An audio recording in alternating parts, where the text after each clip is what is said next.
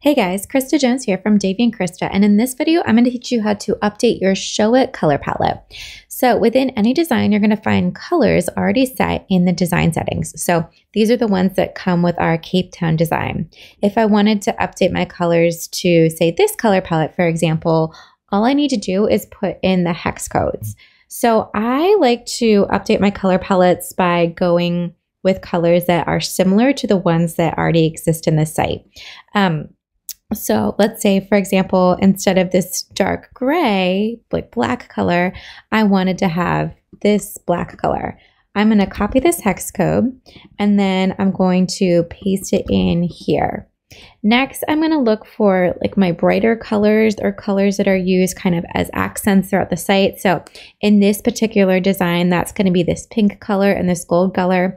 And I'm going to update that with another color that is going to be used similarly. So maybe I want to use this blue instead of the pink. So I'll come in here and put the blue in there. And then maybe instead of that gold, I want to use this unusual gray. So I'll copy that one and then I'll put this one in here.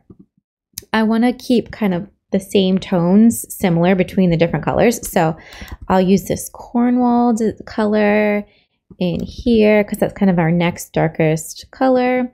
And then I'll update this gray pebble with this one and I'll hit that one. And then I'm going to do this Carrera as one of my off-whites. So I'll use this one here. And if I had more colors, I could also do another similar color here in number 7. And I could even replace the white color if I wanted to. Just keep in mind that if you replace this 8, if you look in here, you can see that 8 is set as the background as for the default pages and default canvases.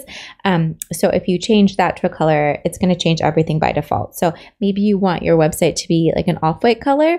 If that's the case, I would put a different color in 8 and then that'll update it throughout the site. So I'm going to hit save and then I can see that like this area is not a harsh black anymore. My fonts have changed too. They're not the darker black, they're a lighter black.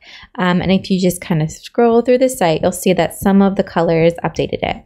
It may not update every single color on your site, but it should help get you closer to customizing your site to work with your brand. And if you have any questions about updating color palettes, feel free to drop them in the comments below. Thanks, guys.